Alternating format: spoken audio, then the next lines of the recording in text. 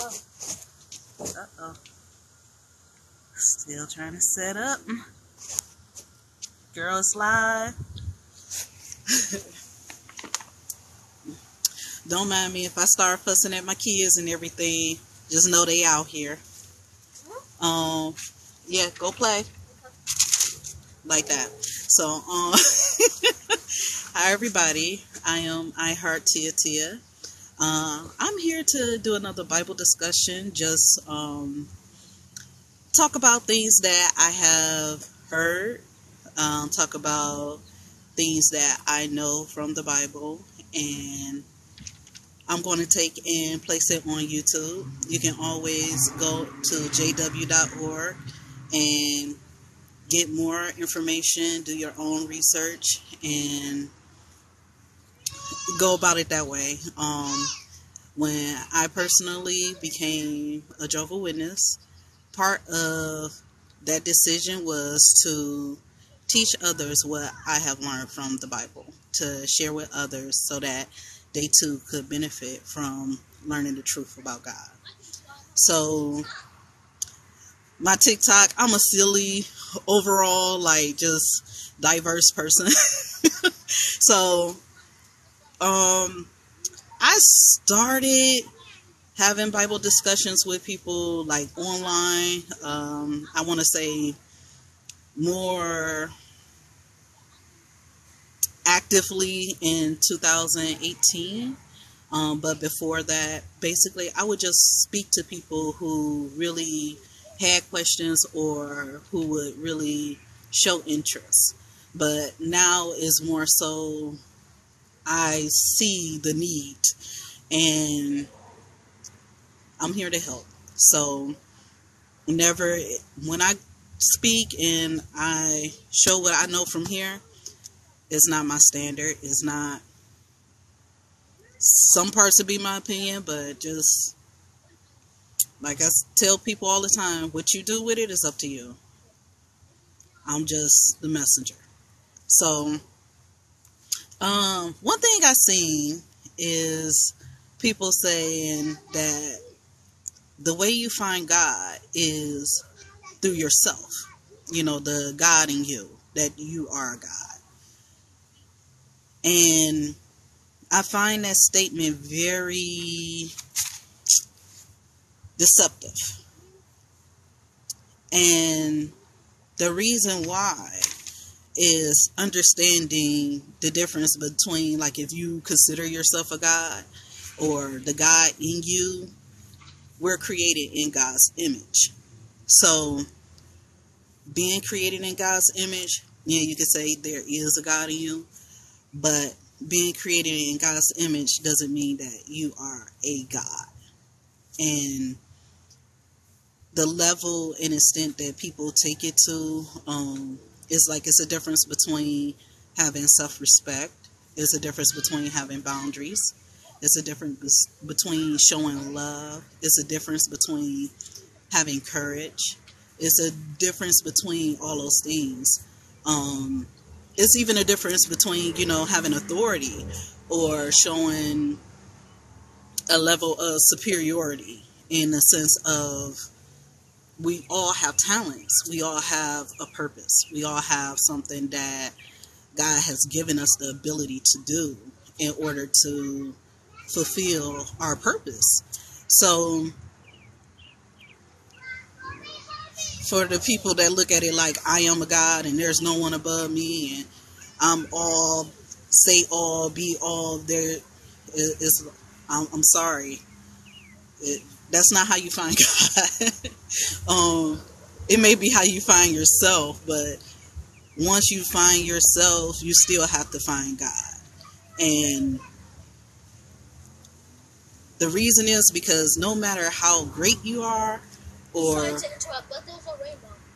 Okay, baby. Thank you. No matter how great you are, or your ability, or anything of that nature, it's something that can be taken away from you because we're imperfect. And Jehovah, he doesn't like haughtiness. That haughtiness, it honestly take away your ability to learn. It take away your ability to actually be greater. It take away all those qualities that can really be enhanced. So my son, he asked me a question the other day, and I'm an advanced Bible student, so he asked me, he said, Mom, what if there's another God just like God who can do exactly what God does? And, there really is another God like Jehovah. And I broke it down to him real quick. I said, well, Jehovah said he's the only one. He's the only one. There's only one like him. Said there are many gods, there are many lords, but there's only one like him. And if there is another one who is as superior, as almighty, as loving, as anything as he is, then that means he's a liar. God cannot lie. So it takes and it invalidates everything that we could ever learn from Jehovah. Everything that we could ever see, everything that we could ever think. So I was basically showing him how to reason on certain thoughts and certain aspects of what people are saying and being taught, things that they think. Because if you don't accept certain foundational truths, you can't accept overall truth. So, excuse me, I'm in Ecclesiastes, and I use the New World Translation of the Holy Scriptures. It's my study Bible, and as you see, like, I mark up through it and everything, and I really study. So I'm in the book of Ecclesiastes, and I'm gonna read chapter 8, and I'm gonna just start at verse 15, and it says, and this is Solomon talking, and it says, so I recommended rejoicing, because there is nothing better for a man under the sun than to eat and drink and rejoice. This should accompany him as he works hard during the days of his life, which the true God gives him under the sun. I apply my heart to acquire wisdom and to see all the activities happening on the earth, even going without sleep day and night. Then I considered all the work of the true God, and I realized that mankind cannot comprehend what happens under the sun. No matter how hard men try, they cannot comprehend it. Even if they claim that they are wise enough to know, they cannot really comprehend it. So we think about all the wisdom in the world, all the knowledge, and for me, I think about science. How even when we take in, we're taught in school, we have the atom, and you have the electrons and the neutrons, and you put it together, and you take a hydrogen atom, and all this stuff, and the complexity of it all and how it works. Even if we understand it, it's still so complex. It's still so much that we don't understand. And I think that is absolutely amazing, because just in that aspect alone, that proves another fact in the Bible, that no matter how much we comprehend, we cannot fully comprehend it. So I'm going to continue reading. In chapter 9, I'm still in Ecclesiastes, and I'm just going to start at the first verse. It says, so I took all of this to heart and concluded that the righteous and the wise as well as their works, are in the hands of the true God. Men are not aware of the love and the hate that took place prior to them. All have the very same outcome: the righteous and the wicked, the good and the clean and the unclean, those sacrificing and those not sacrificing. The good one is the same as the sinner. The one who swears an oath is the same as the one who is cautious about swearing an oath. This is a distressing thing that happens under the sun, because all have the same outcome. The heart of humans is also full of bad, and there is madness in their heart during their life, and then they die. So he's saying that no matter what we do, the eventual outcome is death. So I'm going to keep reading. It says, there is hope for whoever is among the living, because a live dog is better off than a dead lion. So be grateful for each day. For the living know they will die, but the dead know nothing at all, nor do they have any more reward, because all memory of them is forgotten. Also, their love and their hate and their jealousy have already perished, and they no longer have any share in what is done under the sun. So this scripture right here in particular is just talking about the condition of the dead. Once someone passes away in death, in sleep, they're no longer aware of anything that they were aware of while they were living. They have fallen asleep in death. So I'm going to keep on reading verse 7. It says, go, eat your food with rejoicing, and drink your wine with a cheerful heart, for already the true God has found pleasure in your works. May your clothing always be white, and do not fail to put oil on your head. Enjoy life with your beloved wife all the days of your futile life, which he has given you under the sun, all the days of your futility. For that is your lot in life, and in your hard work at which you toil under the sun. Whatever your hands find, do with all your might, for there is no work, nor planning, nor knowledge, nor wisdom in the grave where you are going.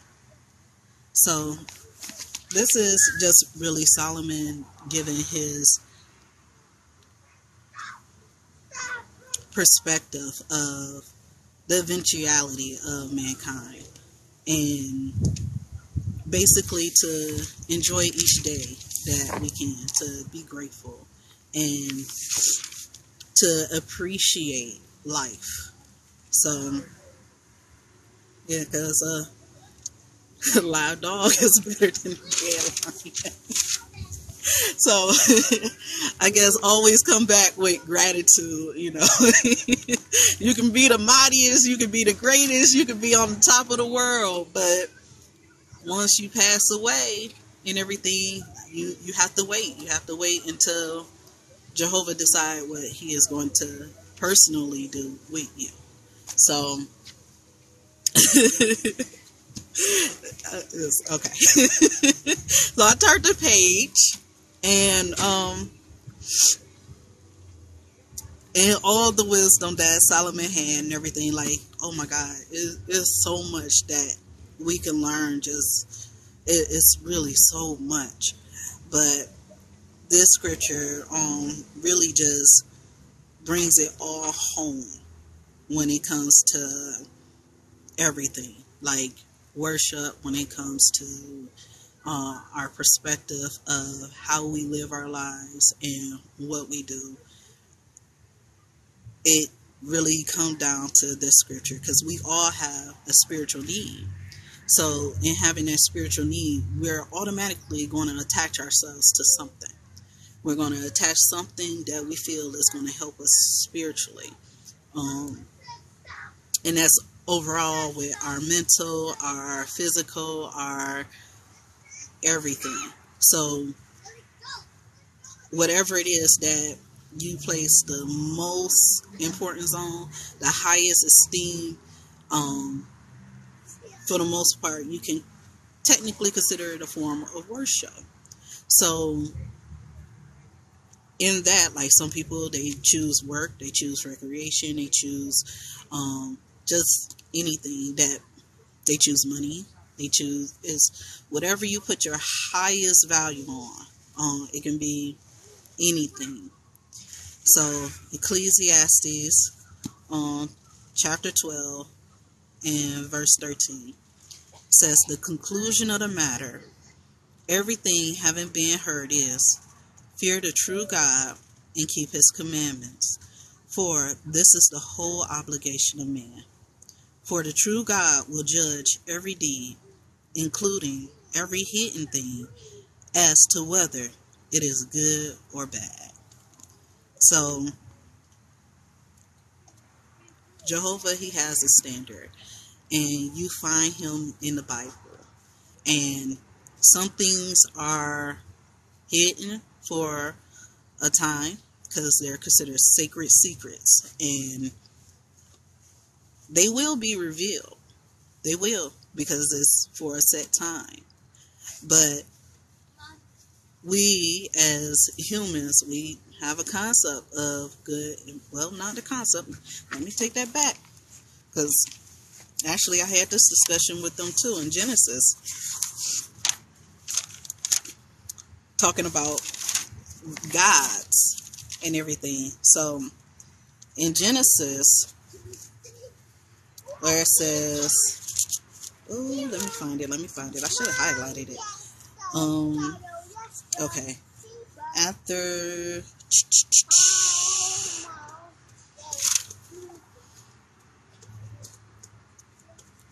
see. Okay. I'm just going to start at verse 3. Genesis chapter 3. And, okay.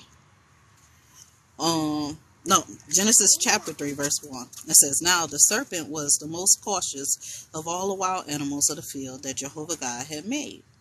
So it said to the woman, did God really say that you must not eat from every tree of the garden? At this, the woman said to the serpent, we may eat of all the fruit of the trees of the garden. But God had said about the fruit of the tree that is in the middle of the garden, you must not eat from it. No, you must not touch it. Otherwise, you will die. At this, the serpent said to the woman, you certainly will not die. For God knows that in the very day you eat from it, your eyes will be open, and you will be like God, knowing good and bad. So we know she partook of the fruit and also gave some to her husband. So let me jump down and find the verse. Jump down to verse 13 and see if this is exactly where it's at. And it says, Jehovah God then said to the woman, Mom, yes. Okay, go ahead. Okay, verse 13. Jehovah God then said to the woman, what is this you have done? The woman replied, the serpent deceived me, so I ate. Then Jehovah God said to the serpent, because you have done this, you are the cursed one out of all the domestic animals and out of all the wild animals of the field. On your belly you will go, and you will eat dust all the days of your life. Okay, so jump down some more.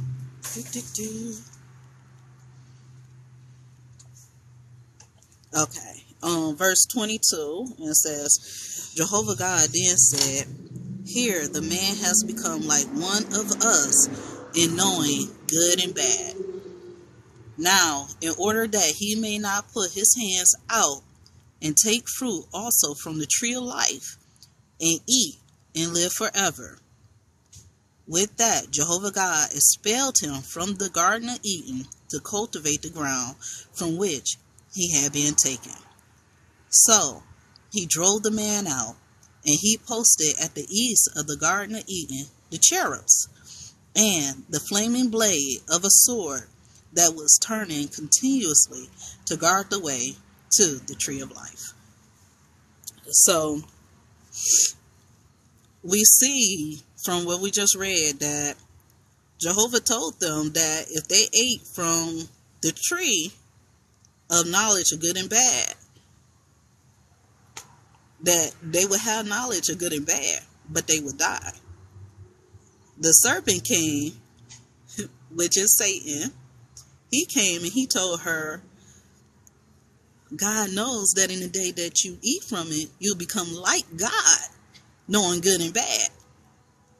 So here in verse 22, we see Jehovah God said, here the man has become like one of us in knowing good and bad.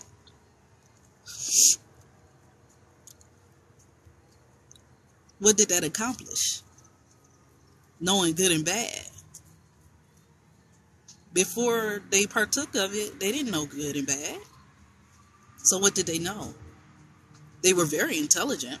They had work. They were in a garden, paradise. So what did they gain by knowing good and bad? But we know what they lost. So Jehovah put a cherub, which is one of his servants, an angel, at the east of the garden so that they couldn't get to the tree of life, which was also in the garden with the tree of knowledge of good and bad. So I have an illustration, actually. One of my children, my sister had got cookies, a bunch of really, really good cookies from a friend, and all different kinds. Had chocolate, had pistachio, had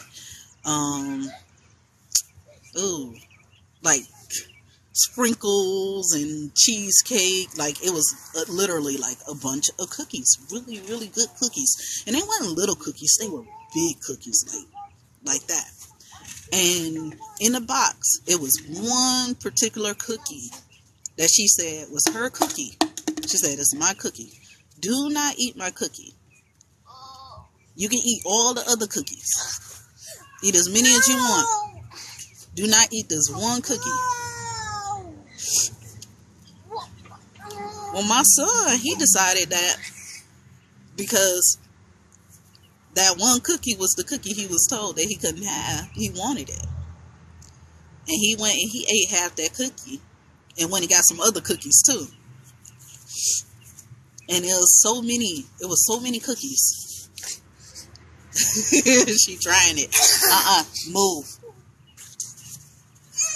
There was so many cookies. And he could have had any cookies that he wanted. He could have had as many as he wanted. But he chose to go ahead and do what he was told not to do. So, do y'all think he was wrong for taking that cookie? Was the temptation too great? Because he had all the other cookies. He just didn't know what that one cookie tastes like. But they were hers. So, that was the illustration that I related to with the Bible account. So, I hope y'all relate to it as well. That it give you food for thought in regards to having the right or the authority to say what someone can have and what someone can't have when it's yours. Jehovah had gave them everything. He even gave them the tree of life. And instead of eating from the tree that they were allowed to eat from, that would have gave them everlasting life, they ate from the tree that ultimately ended up killing them as well as all of mankind. Because in this account, they hadn't had children yet. So I encourage you, read your Bible. Even if you don't understand it, you can always go to jw.org. Bible educational work is what we do. Knowledge of Jehovah will fill the earth. It is inevitable. It's going to happen. Everyone have to know about Jehovah. Now, if someone choose not to, then that's their choice. But it's going to fill the earth. And that's because we're living in a time of the end. And Jehovah said that the good news of the kingdom has to be preached. And everything that's happening in the earth have to happen to all of mankind. We're all going to be judged. We're all going to be we're all are accountable. We're all accountable. So I'm gonna leave that there for this time. And I'll be back another time. I might post when I'm gonna go live. I might not. I don't know. It depends on how I feel. Sometimes I'll be like, I don't want to do it, and then sometimes I'm like, let me go talk to people. So, yeah, that's it. I'm gonna try to do better, y'all. I am. I think it's a personality disorder, you know.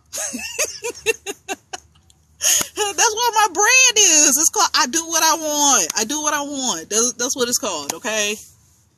I'm diverse. I do what I want. I change. It's like a roller coaster. So so I hope y'all enjoyed it. I hope it was helpful. If y'all have any questions, you can send them to me in my DM. Bible questions, please. Or about products, about hair and stuff, or whatever. My website is up. It is currently still being worked on.